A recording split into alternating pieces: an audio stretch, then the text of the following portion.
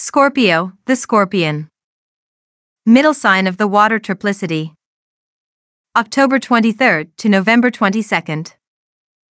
This sign governs the genital organs, the groin, and bladder of the grand man, or macrocosm. It is a fixed, nocturnal, southern, mute sign of the zodiac. The higher attributes are attachment, tenacity, and silence.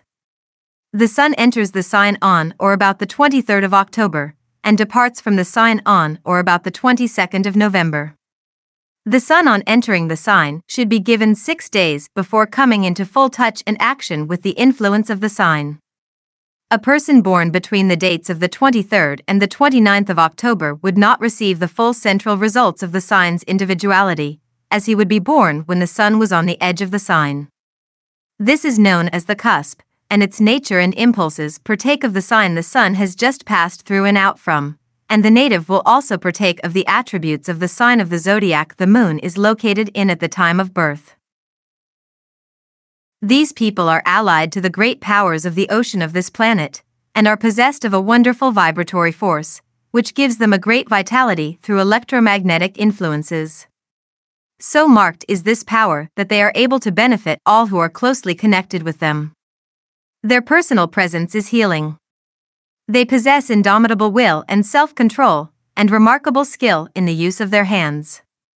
Their touch is so firm and delicate, their observation so keen, their poise so perfect, that they make the best surgeons in the world.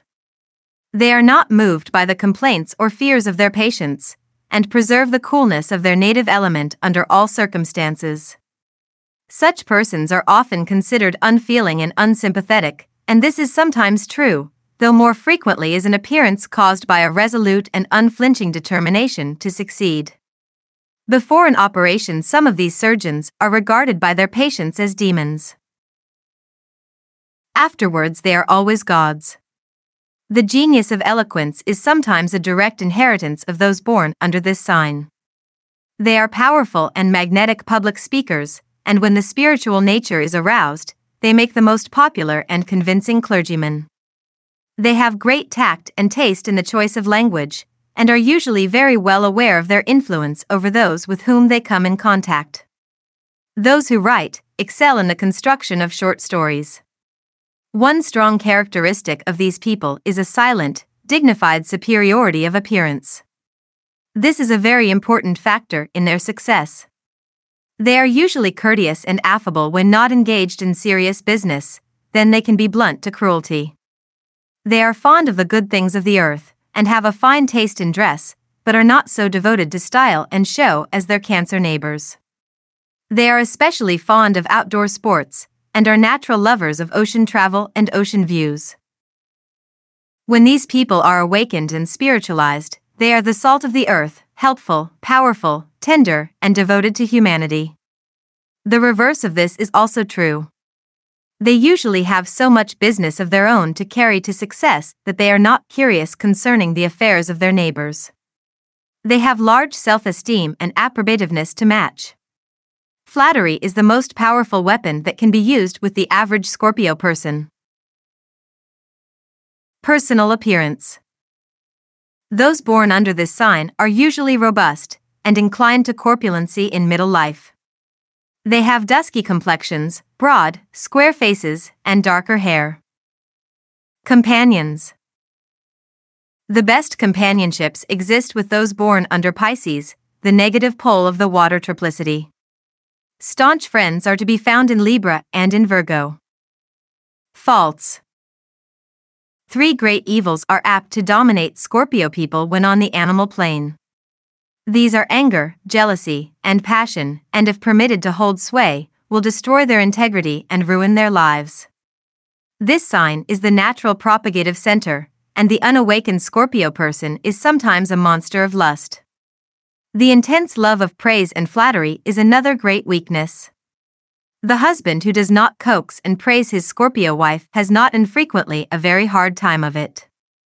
The education of the male has been different, therefore they are not always so exacting in small things, but when their suspicion and jealousy are fully aroused, they want to kill, and sometimes do.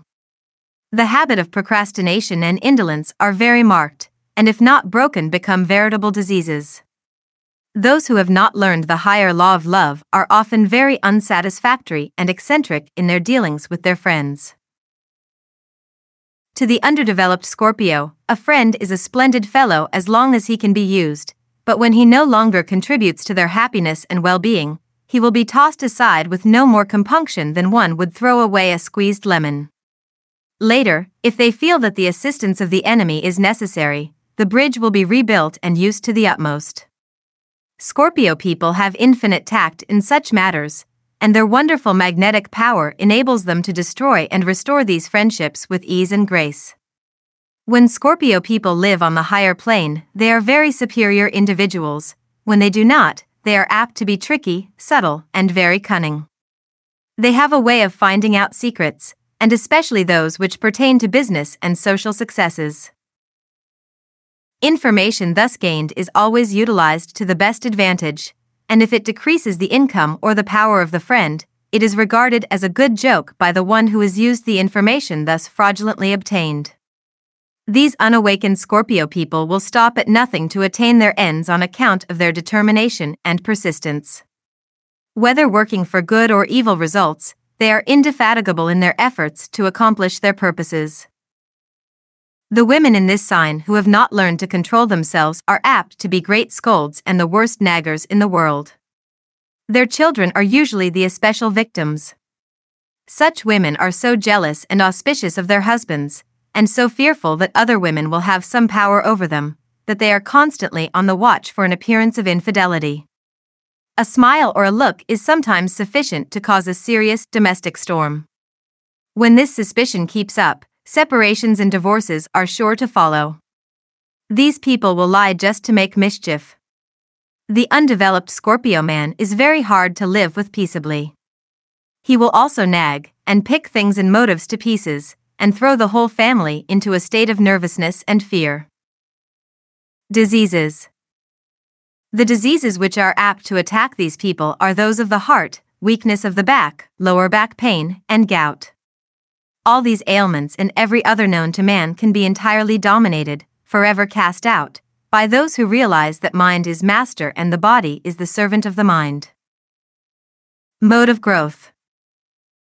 Scorpio people should remember that one true friend is preferable to 100 flatters, and that true friends are very rare, for the reason that true men and women are not common. They should begin at once to take account of their tendencies and their weaknesses. They should set apart a few moments each day for searching, analytical mental contemplation, and not spare themselves.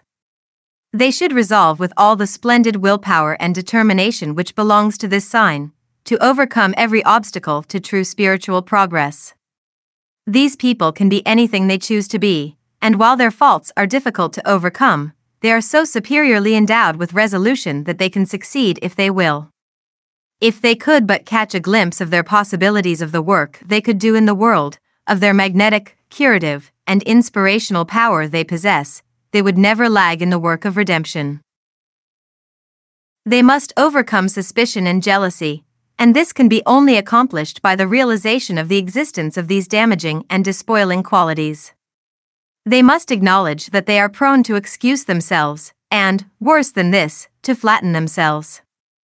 Some of the Scorpio people who read this will immediately protest, "No such faults are mine," they will say, and perhaps in their indignation will close the book and vow never to have anything more to do with it. Such an exhibition of temper will prove that they are well hit, because those born under this sign who have given no attention to spiritual development are always very tender of their own feelings and equally careless of the suffering of others. This may be true of other signs, for Scorpio people are not the only ones who wish to deceive themselves. The women who indulge in scolding and nagging will do well to notice the effect of such conduct upon those about them. They will see that it drives away from them those they love the most and that they are most anxious. It will not take long for them to discover that their children and all under their authority are deceiving and evading their commands. Servants to such mistresses, unless very conscientious, invariably do things their own way, and become very tactful and cunning. When Scorpio people step to the moral plane where they will acknowledge their faults, the battle is half won, but as long as they are determined to deceive themselves, they are in utter darkness. Marriage. When Scorpio and Virgo people are united, the children will be physically strong and brilliant, and when the contracting parties have learned the happiness and power obtained from overcoming, a wonderful harmony will result.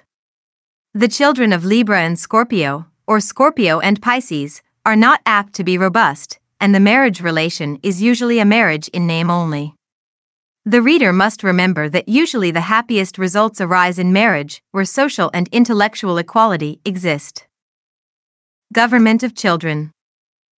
The little folks born under Scorpio are usually very domineering, and evince this tendency even in babyhood. They are the fretting those who demand instant attention, and who expect to be constantly amused.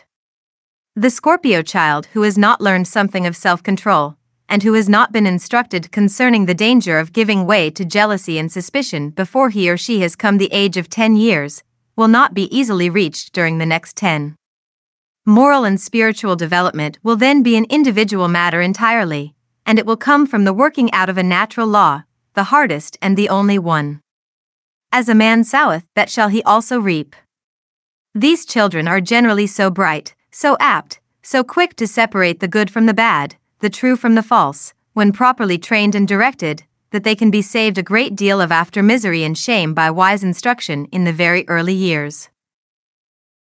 This is of course true in the largest sense of all children, but these Scorpio little folks will, by their natural tendency, dominate everything and everybody about them unless this characteristic is corrected as soon as the trait manifests itself.